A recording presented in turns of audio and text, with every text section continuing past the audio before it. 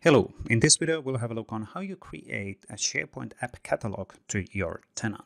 So first of all, you need to be a tenant administrator, and then from the admin center you need to move to the SharePoint admin center. So you can actually extend the admin center section in here and move to SharePoint side. This will redirect you by default to the modern SharePoint UIs, but unfortunately you cannot actually manage app catalog yet, at least from the modern admin UI. So you need to move back on the classic SharePoint admin UIs or admin center. And from here you can absolutely say the existing site collections, and you can say a classic set of management settings in here. One of the settings on the left navigation is apps. And from here we can actually say that within this particular tenant, if we click app catalog, we can actually see that in this particular tenant, there is no app catalog site created for this tenant. So we want to create a new app catalog site. So let's actually keep that as a default setting. Click OK. And that's going to start creation process after filling up a form for creating that app catalog site within your tenant. Every single tenant can only have one app catalog site, so it is a tenant specific thing. And in my case, I'm going to use the tenant name, sites, and apps as the URL. And in here, I'm going to use my current account as the administrator.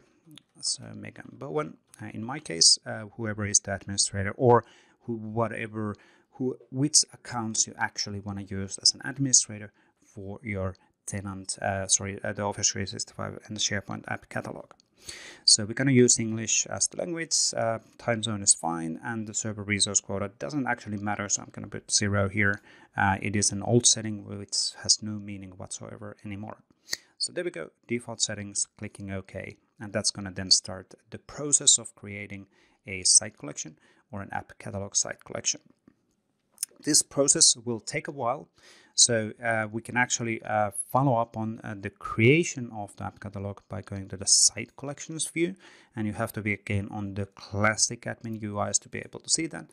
And here, if we refresh the UI a few times, we can actually see when the app catalog creation process is starting, and then we can actually see when the app catalog creation is completed. And now we can actually see that there's the site collection creation process now started, and there's a nice GIF animation moving over there. It is being created, and now the creation might actually take quite a few minutes, and because this is a classic SharePoint site collection, so it's not as fast as modern communication site or group associated team site.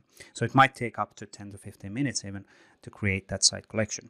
When it's available, you can then use the app catalog and tenant app catalog to deploy custom SharePoint extensions like SharePoint Framework solutions and also SharePoint add-ins. Please note also there might be 20-30 minute delay until the app catalog is actually visible for API usage. So if you're using, for example, the SharePoint provisioning service for provisioning solutions which have SharePoint Framework content and SharePoint Framework customization inside of them, you need to still wait roughly 20 to 30 minutes after the site collection is created before you can use the automation tooling. But let's actually wait until this is, you will see the site collection URL in blue whenever the site collection creation and the app catalog creation is completed. And at that point, you are then good to go. Thank you.